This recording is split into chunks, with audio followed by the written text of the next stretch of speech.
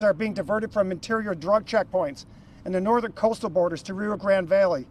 The administration is even asking for people to volunteer to come to the border to help with I can't say the word, but it's a crisis.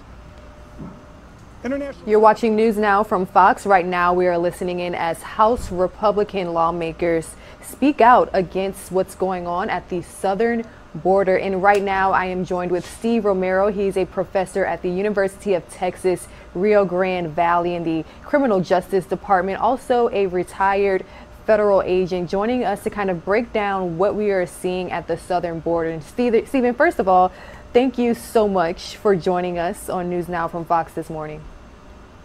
Ray, thank you for having me on your show. Thank you. So earlier this week, U.S. Customs and Border Protection revealed more than 100,000 migrants were apprehended in February, and they are saying that this is close to a 30% increase. First and foremost, let's kind of go back to basics right here. Why are we seeing such an increase in migrants crossing the U.S. border right now? It's because the migrants have felt they've gotten a message from this new administration that there was going to be a change in policy, that there would be more welcome. So now these individuals that had waited or had been deterred are now heading to the border because they've seen that they think they have a better chance at getting into the United States. So a lot of lawmakers have a more sympathetic administration. A more sympathetic administration. We were just listening to remarks from Republican lawmakers, and their thoughts were along the same lines. They actually directly blamed President Biden's administration's immigration policies for the influx. Based off of your experience, would you say that this is accurate? I would say it was not totally accurate. We've had a broken immigration system in this country for long before the Trump administration, long before the Biden administration, long before even the Bush administration or the Obama administration. So we haven't had a comprehensive immigration plan in place. President Bush tried to do that. The last President Bush tried to do that in 2013, but that comprehensive immigration bill, which would have given the additional funds for having more administrative judges so we wouldn't have these backlogs of hearing cases regarding immigrants or asylum seekers. And so the system is broken. It was broken way before President Biden got into office.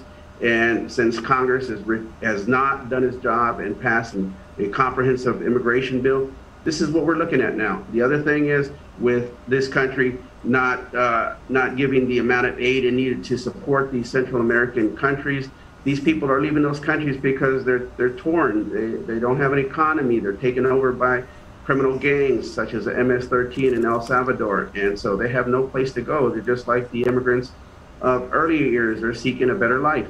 That's why they're heading here. And you know, there are reports of an influx of undocumented children, migrants that are actually crossing the border. So a lot of people are saying that this isn't even a political issue. It's more of a humanitarian crisis. Well, I would agree. It's both.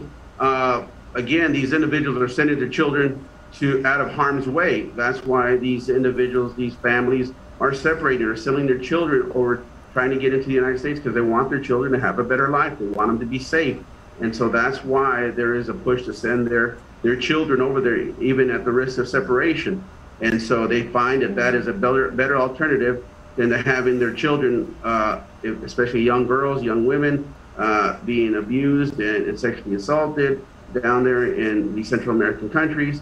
And also their growing male children or their children being indoctrinated into these criminal gangs. So that's why they're sending their children to the border and for them to try to get a better way of life in the United States. Now, there's been a lot of talk about the United States Citizenship Act of 2021. It's the Biden administration's proposed immigration reform plan. First and foremost, what exactly in this plan, and if it passes, when can we expect this legislation to go into effect? I really don't know if it will pass. Right now, they have a razor-thin majority, if you can even call it a majority. I mean, when you have 50-50 in the Senate and they're in the House of Representatives, Democrats have a very slight margin. You have some moderate Democrats that I don't know if they're going to go along with it. So that's going to be a very hard uphill battle and push for this administration to get passed. I think it's been overdue to have a comprehensive immigration plan. There needs to be a pathway for citizenship for individuals that have been in this country and been functioning in this country, such as the Dreamers. And this plan will address that. The other thing, asylum seekers, we need to have a better plan in place. And the other thing is we can't be incarcerating children. I mean, as they did in the past administration, putting children in lockups and then separating them and then unable to find their parents after they're trying to return them. That's unequivocally unacceptable. So this administration has a uphill battle, but it's necessary that we do have a comprehensive bill. And hopefully President Biden will negotiate with the Republicans to try to get this plan done. But I don't think I think right now it's just we have too many extremes on the Hill in Washington where people are pretty much steadfast in their position and don't want to compromise. Now, Steve, you're joining us from Edensburg, Texas. It's about 5 hours from Houston on the southern part of the state. Have you had any contact, or what's your experience with asylum seekers in that area? Well, the asylum seekers, again, they're coming here because they're trying to escape, especially El Salvadorians and Guatemalans, Hondurans, El Salvador especially, MS-13. It's a criminal gang that's taken over that country, and they're terrorizing the population. They're terrorizing regular individuals, regular families, and they see no other alternative but to seek asylum in the United States because, again, they look at the United States as a place of freedom, a place that you can have a new beginning, as most immigrants have looked at the United States. And so these asylum seekers are just trying to get a better way of life and escape these horrible conditions that are going on. No economy down there. There's no jobs. There's criminal gangs that are, again, indoctrinating these children that are males into their gangs and women being sexually abused. It's unacceptable, and that's why they're sending their children. That's why they're coming to the United States trying to seek asylum, because of that.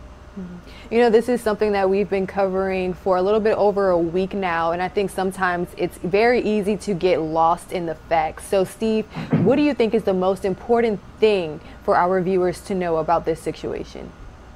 Well, the situation, we need to deal with it in the long term, and we need to start with getting a comprehensive bill where we do have a pathway for citizenship. We do have a method to have these individuals that are in our country at this time, and also a policy dealing with asylum seekers. They are genuine asylum seekers, which are running from bad situations. The other thing that this administration needs to do is to provide some type of aid and get down there and to help them build those economies back so these individuals will have a life, have the potential to grow up in a safe area, and for them to want to stay home and to be productive individuals in their own country. And the United States can do that by providing aid and going down there and helping these governments do that, have law and order in these countries. Without an economy, you can't have law and order. And so that's what we need to do, is build those economies and start helping with aid so that individuals will not want to come into this country. Steve Romero with the University of Texas, Rio Grande Valley. Thank you so much for joining us on News Now from Fox. You take care. Thank you, Rain. You too. Have a good day. Bye. This is something that we will be covering in depth as the situation continues to unfold. Early next week, we do expect to hear from House lawmakers, Republicans, as they travel to the southern border wall. So we will continue to bring you all the latest information right here on News Now from Fox. But right now, I will send some of you all to a very quick commercial break. But stay with us. We'll be right back.